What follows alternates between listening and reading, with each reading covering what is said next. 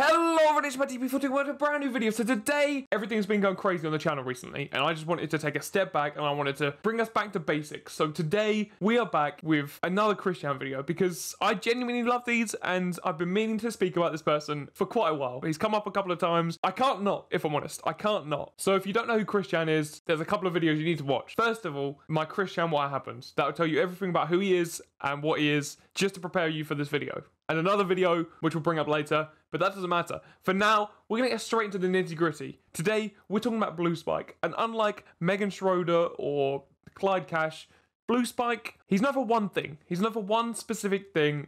And I kind of just want to get down to it. So once again, welcome to the Christian Western Chandler Wiki. And we're gonna be talking about BlueSpike. Most 13-year-old boys only dream of getting to watch an autistic man-child shove pieces of Crayola fucking model magic up his ass. BlueSpike, A.K.A. Leon Spike, a 13-year-old brat with Asperger's syndrome, according to Chris, got to live that dream when he trolled Chris through two feigned identities.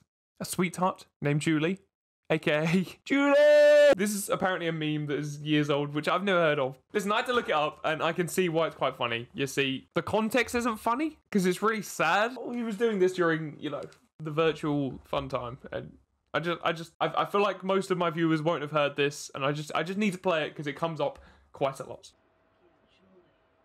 JULAAAY! That will make a lot more sense as the video goes on. We carry on. Most of the trolling involved BlueSpike having phone sex with Chris for hours each night, listening to Chris doing bits. As BlueSpike was in complete control of Chris, he could have done more sinister things, but night after night he engaged in nothing but noisy, fabricated, on Blue's end, phone sex. I love this Wikipedia page because it just doesn't care. Draw your own conclusions about BlueSpike's sexuality. BlueSpike's treatment of Chris is considered to be sadistic, even bordering on outright emotional abuse, especially during the mumble call where he revealed himself as Julie, which we will look at later. Now, this troll was very sexual in nature. He got Chris to do all kinds of dodgy things and admit dodgy things. If you haven't already seen my Clyde Cash video, now would be the time to do it, because we're about to talk about Panda Halo, Clyde Cash, we're going to talk about Julie. Julie is one of the main aliases of BlueSpike. It's wild. It gets wild. All of this is written in a way how Chris would have seen it. See, both Julie and Panda Halo were not real. Panda Halo,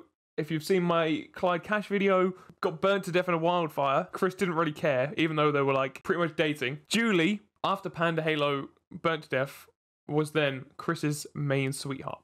Julie got kidnapped by her evil brother Max, which was also played by BlueSpike. Chris then travelled all the way to Ohio in a bid to rescue her. Unfortunately, because Chris got the wrong address, he ended up at a rundown house in the ghetto that was inhabited by an elderly black woman. Chris, you're a big stinker. You're having a mare. You're really having a mare, son. So that was then where the Clyde Cash incidents happened and Panda Halo died. You know, that's interesting. And then Julie was then number one. This is still BlueSpike. A 13-year-old boy, I forget to mention. So Chris then got a letter from Julie, proved her existence to him, at least. They then took their relationship to another level, starting with the cyber sex. When Bob Chandler walked in, poor Bob. Bob is obviously Chris's dad. In an infamous video on the 20th of February 2009, Chris created a sex video for Julie with the help of his inflatable assistant, Kimmy, in order to give Julie an idea of what their first time together would be like. Chris's tender and passionate cries of "Julie" would prove one of the most striking and memorable of Christian Western Chandlerisms to this date. Chris is currently cyber sexing a 13-year-old boy. He doesn't realise that a 13-year-old boy. It's still incredibly dodgy. Whatever happens, these trolls are able to get such a grip on Chris and make him do all kinds of things. Who really knows what all their intentions are? I don't really want to know. So here's the main part. One of the most famous Christian videos ever. Julie reveals herself. On the 3rd of March 2009, Max gained control of Chris's PlayStation Network account. This is the evil brother. And during an hour-long audio session, threatened to sell the PSN account and forbid Julie from seeing Chris. Chris was coerced into declaring Billy Mays was the mayor of Christian Western Chandler and shoving pieces of his destroyed Sonichu medallion up his anal cavity. At which point Julie admits that both she and Max were figments of BlueSpike's imagination. The incident shattered both his heart and his anus to 0% Imagine reading that on any other Wikipedia page. Any other Wikipedia page. We're going to see exactly how the biggest troll of Chris Chan went down. Quite sad. In my opinion, it's not very funny at all. But it's a watch. It's a watch nonetheless. It's history. Chris, I'm happy you're here. So this is apparently Julie. Hi. This is Chris. Hi, I've got my earphones on. Hey. This is Clyde. Hey. Chris? Julie? There's something I've been trying to tell you for a while. It's painful to hear. Yes. I've heard it before. Well, I'm gonna be there tomorrow, and I think it's safe to say that I can tell you this with my heartfelt love. Okay. This whole time, Chris, you've been having sex with a 13-year-old boy, you sick fuck. What? Yeah, I'm a 13-year-old boy, Chris. That was a thing that happened. I don't want to hold on it much longer because it is really sad. What happened after was a civil war between all of Chris's trolls saying whether this was too far or whether it was funny. Because this, looking back, is way too far. It's too much. Okay, a bit of trolling is a bit, funny. Poking fun at someone.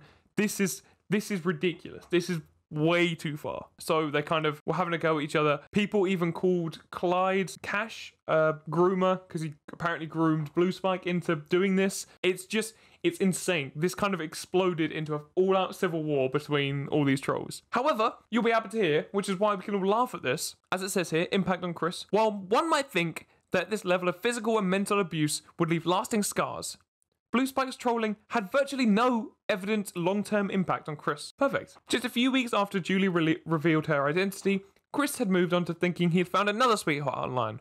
And just a few weeks after that, he had no trouble in believing that he was having virtual sex with a famous Disney Channel celebrity. Vanessa Hudgens, for anyone asking.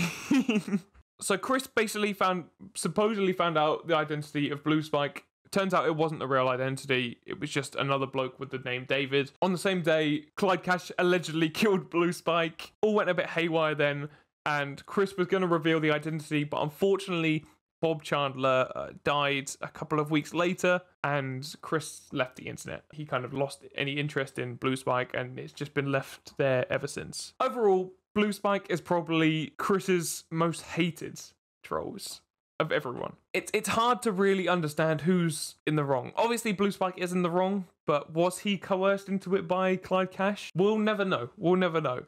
He later admits that what he did was wrong, and he regrets it. However, if he had a chance to troll him again, he would, but only for fun. Only a little bit of fun. He wouldn't try and ruin his life again, because that's what they were doing back then. They were trying to literally ruin his life. Hopefully that doesn't really happen again. As bad as a person Christine Chandler is these days, no one deserves that. So I hope you guys did kind of enjoy the video. It's been a bit wishy-washy, but hopefully it's been fun. I've very much enjoyed it, learning about BlueSpike and being able to get this out to you guys. I hope you guys enjoyed this video. Please do something like and subscribe. I'll be DB14. Catch you in the next video. Ian, more videos tomorrow. My family is broken, we all need no money, I told them I got it. These niggas is bugging, I get on my face if it ain't about a profit. She all on my body, but I got a girl, yeah, I told her to stop it. She gave me her number and told me to call her if anything happens. I got a blade on my hip, accessories all on my wrist. I had a stunt for the gist, I had a flex for the kids, venomous, that's how I spit.